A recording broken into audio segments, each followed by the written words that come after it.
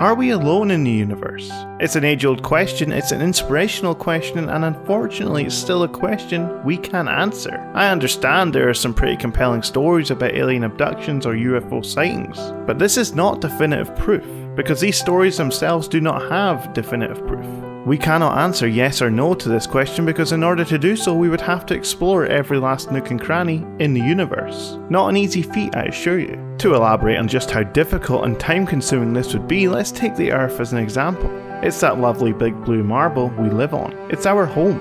Not only is it our home though, and by our I mean humankind, no, it's actually home to over 1.5 million species, and that's just the ones that have been discovered, with thousands of new species being discovered every year.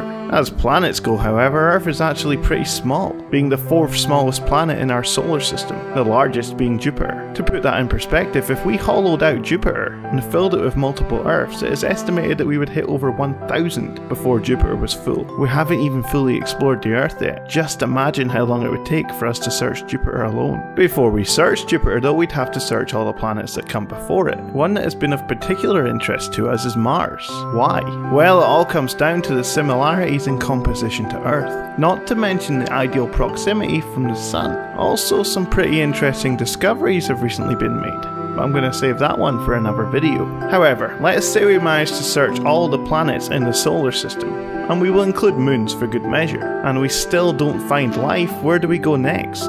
Well, we would have to leave the solar system.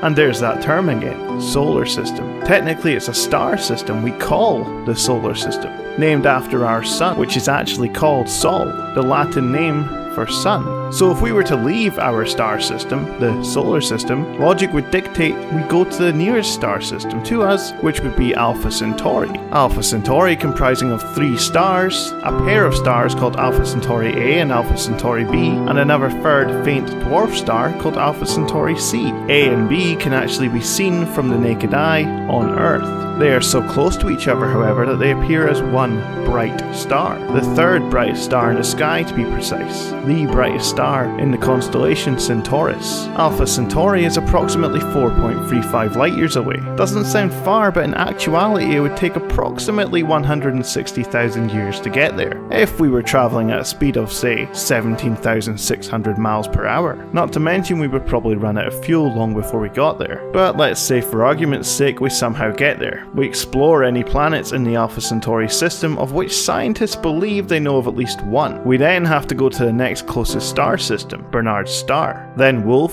359, then Lalande 21185, Sirius A, Sirius B, and so on. I think it's worth mentioning that all these star systems that I've just mentioned are still just in our own galaxy, the Milky Way. The definition of galaxy being a system of millions or billions of stars together with gas and dust held together by gravitational attraction. Let's look at it like an address though. If Earth is our home, then the solar system is the street our home resides on, and the Milky Way is a town or city we live in. Scientists believe the Milky Way consists of at least 200 to 400 billion stars. That's a lot of streets we have to search for life.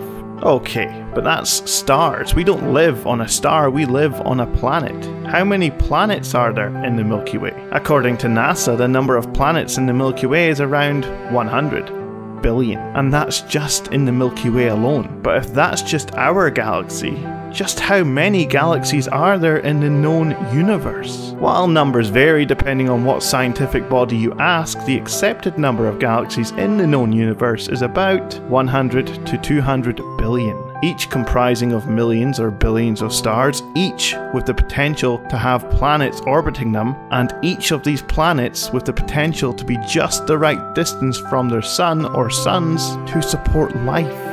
So are we alone in the universe? I don't know, and I will probably never find out in my lifetime. Well, not unless aliens introduce themselves anytime soon, if they haven't already. But do I think there's a chance of at least one of those trillions of planets out there being in just the right place, and to have just the right kind of sun to support life? Hell yes. So even if we can't prove there's life out there, there's certainly a good chance. Thanks for watching.